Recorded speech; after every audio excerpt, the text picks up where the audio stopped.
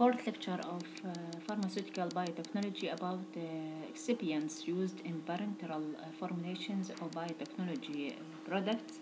As you know, molecular biologists can produce recombinant protein drugs and produce pure products.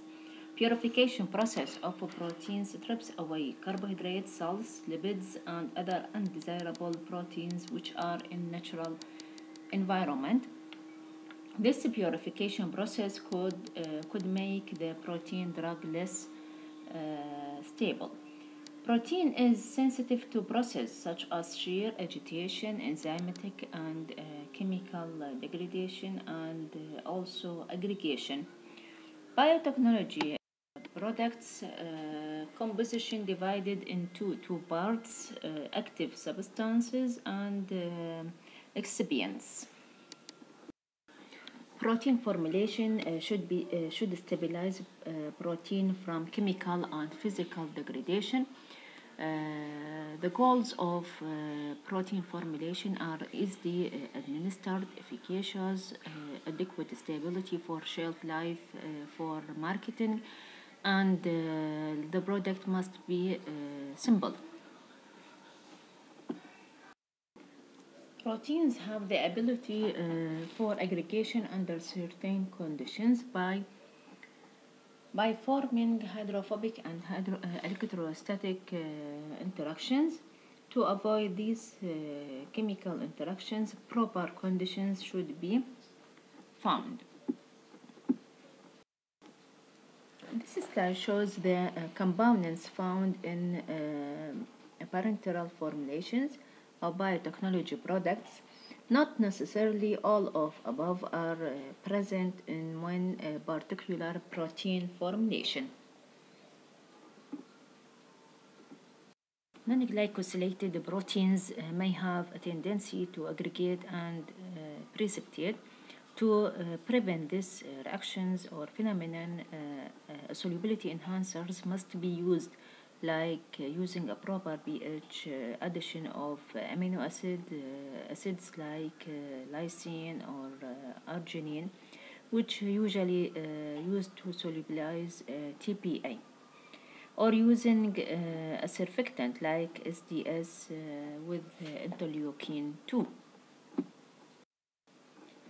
This scheme illustrates the effect of arginine amino acids on type 1 and type 2 TPA. By this additive, the solubility increases. Some proteins tend to expose hydrophobic sites when an interface is present. These interfaces, which are usually hydrophobic, can be water-air interface, water container wall interface. Therefore, anti-adsorption agents are added to reduce adsorption of the active protein to these interfaces. This figure shows the proposed mechanism for aggregation of insulin in aqueous media through contact with a hydrophobic surface. Each circle represents a monomeric insulin molecule. Dimeric form of insulin adsorbed to the hydrophobic interfaces and subsequently forms larger aggregates at the interface. Insulin is one of the many proteins that can form fibrillar precipitates. Low concentrations of phospholipids, surfactants, also selection of the proper pH can help to prevent this unwanted phenomenon. Mechanisms of surfactants is very important because these molecules readily adsorb to hydrophobic interfaces with their own hydrophobic groups and render this interface hydrophilic by exposing their hydrophilic groups to the aqueous phase. Examples include polysorbate 20 and 80. Buffer selection is an important part of the formulation process because protein solubility, physical and chemical stability depend on pH. Buffer systems regularly encountered in biotechnology formulations includes phosphate, acetate, and citrate buffers.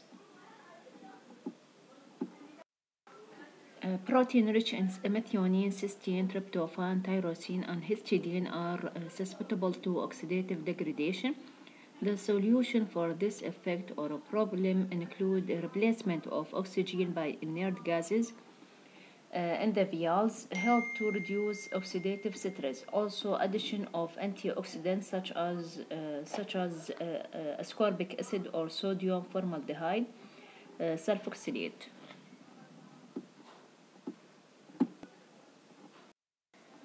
Certain proteins are formulated in the container designed for multiple injection schemes, and contamination with microorganisms may occur. Mercury-containing phenyl, mercuric nitrate, phenol, benzyl alcohol, and chlorobutanol are antimicrobial agents mentioned in the USP. Sugar and polyhydric alcohol can stabilize the protein structure through the principle of preferential exclusion as illustrated in the following diagram.